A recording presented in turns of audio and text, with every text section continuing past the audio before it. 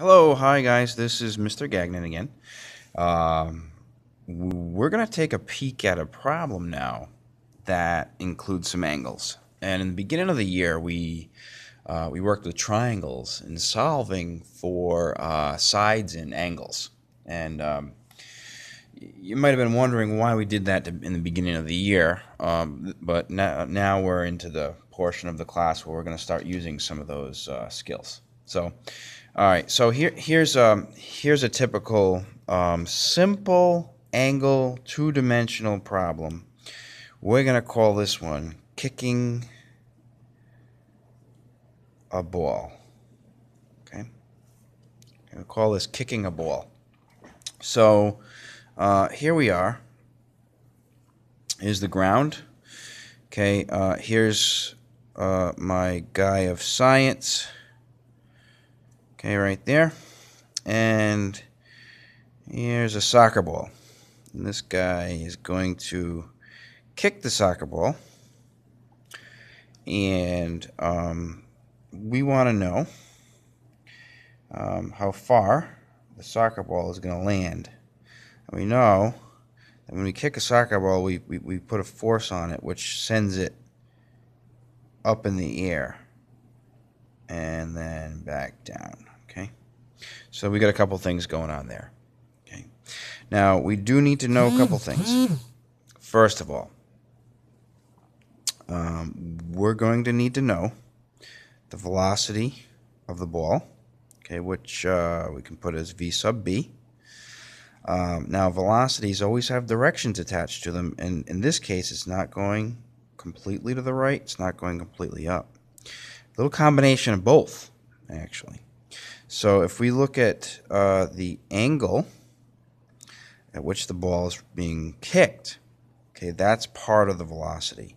So let's say we launch that thing at 15 meters per second at an angle of 42 degrees. Okay, and we can actually call that north of east. Okay, north of the east line. Okay, so there's our velocity. We have to figure out how far the ball has gone. Now, this is a problem that I'm going to work out. It's going to take a little bit of time, but we're going to work through each process here. Now, here's a situation now. Now we have a velocity at an angle, which doesn't really help us too much. So let's think back to the problems where we had a ball or an arrow that was tossed up. Okay, we know that like at this point, okay, the highest point, we know that the velocity in the y direction is 0. Then from the other problems, we also know that as this ball is moving over this way, that the x velocity doesn't change.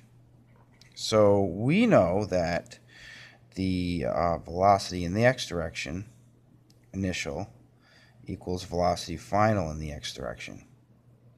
Okay, which is very important to us when we're solving for this range, we call it. So we're keeping these on level surfaces, and I think we're going to stay that way.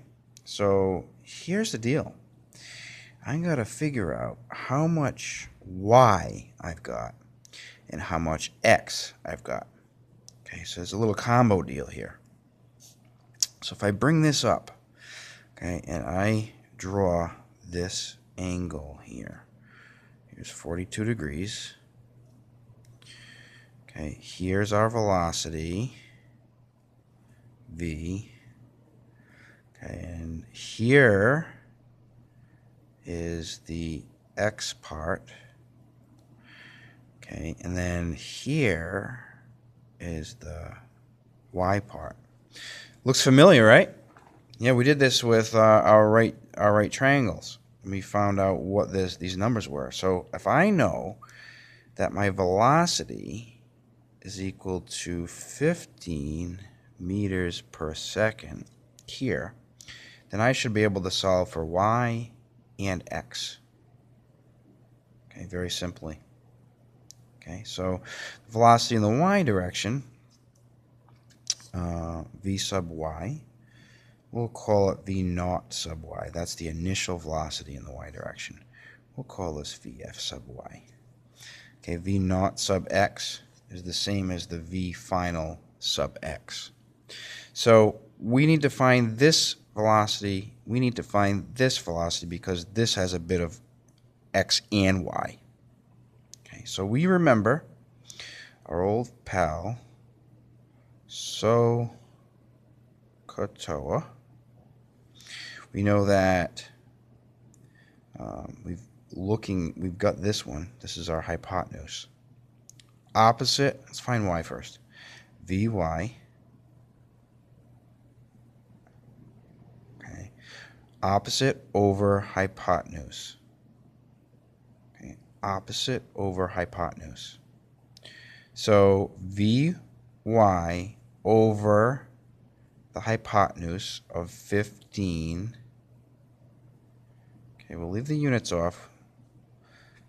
Equals opposite over hypotenuse sine 42. Okay, and I reversed that a little bit, but that's okay. So in moving this over here, we do a little bit of algebra. V naught y equals 15 sine 42. Okay, so let's figure what that is. 42 sine times 15, 10. So initial velocity, Voy, is 15 sine 42, or 10 meters per second. So this ball is rising, starting to rise at 10 meters per second up. Okay, we know that. Okay, so let's write it down. V naught y is 10 meters per second. You can even write north if you wanted to. So we found that out. The x one uses the adjacent and hypotenuse, so let's apply that same thing to there. So Vx, or V naught x, equals 15 cosine 42. So let's do that. 42 cosine times 15. This x velocity, v sub x, is 11.1 to the right. So v sub x equals v fx equals 11.1 meters per second. So all I've done, we'll say east, all I've done is I've broken up this vector into its x and its y component. Okay, that's all I've done. All right, so now I've got the Vx, the Vy. Now I can also kind of fill in some of this chart because I know that the x is 11.1 meters per second.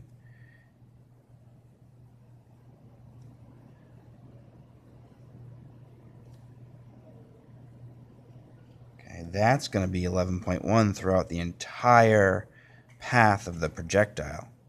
Okay, so we know that.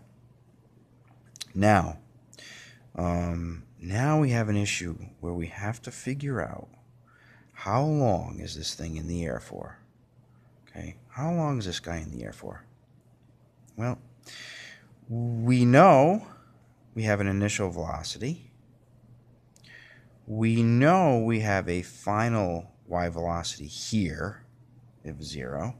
Okay, that's kind of an important concept to understand, is that. So we can apply that to get the time.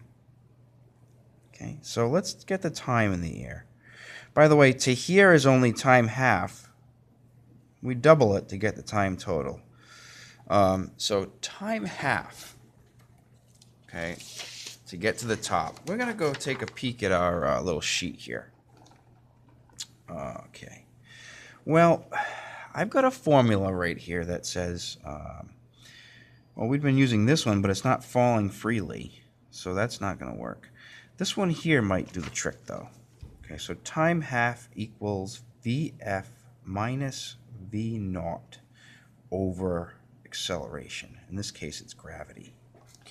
So let's figure it out. Time half equals, okay, Vf, which is 0 at the top, minus V naught, okay, that's 10, over negative 9.8 meters per second squared. So this is going to be approximately 1. So time half is 1.02 seconds. Now that's to get to here. Okay, that's to get right to here. So I'm almost there with the time. I just have to double that. Time total, 1.02 times 2. Okay, time total is 2.04 seconds in the air.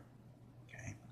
Now, this is important because we know that this thing's moving over constantly at 11.1 meters per second in the x direction. So here we go. X equals v xt plus half at squared. Is it accelerating in the x direction, or is it staying the same? Well, it's staying the same. So this acceleration unit's gone. Our range now is v xt. Okay, so velocity in the x direction times the time. It's 11.1 times the time in the air of 2.04 seconds.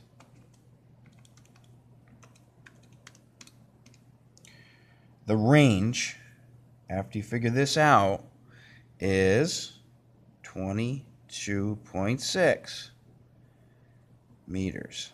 So, here's the deal. Kick a ball at 15 meters a second at an angle of 42 degrees. You break that up into its x and y components using a little trig. You know for a fact that if the x doesn't change, you know that the y does change. And we do have time. Okay, we can get the time times the time in the air times the velocity in the x direction, and we ended up with 22.6 meters. Okay, we'll do a few practice problems here, but thank you for listening and have a great day.